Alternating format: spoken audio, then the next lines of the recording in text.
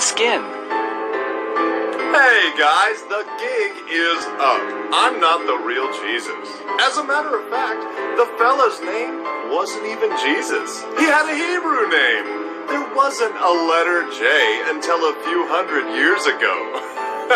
With that being said, I have fooled the whole world into the biggest sham of all time. The name and identity of the real fella has been taken over by me. There are thousands of paintings of Jesus, and they don't even come close. Jesus was the creation of the Roman Catholic Church, which served to replace the real fella, who probably looked more like Morgan Freeman. But who cares? The truth doesn't matter, as long as you pay your tithes.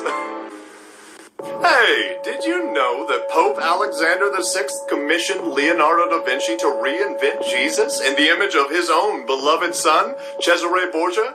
He felt that the Vatican needed a makeover because the real fella wasn't too appealing to the general public. So, voila, here I am, the modern version of the fake Jesus. Got you again.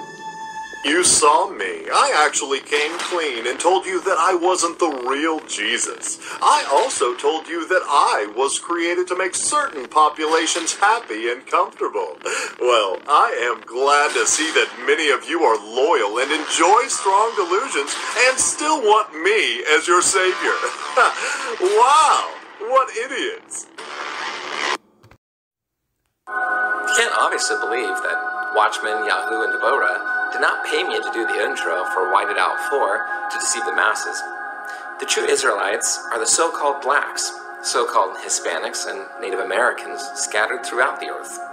The Judah team has an agenda to make all the tribes Hamite.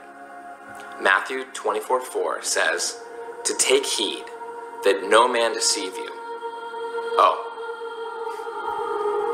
And I'm not really Jesus.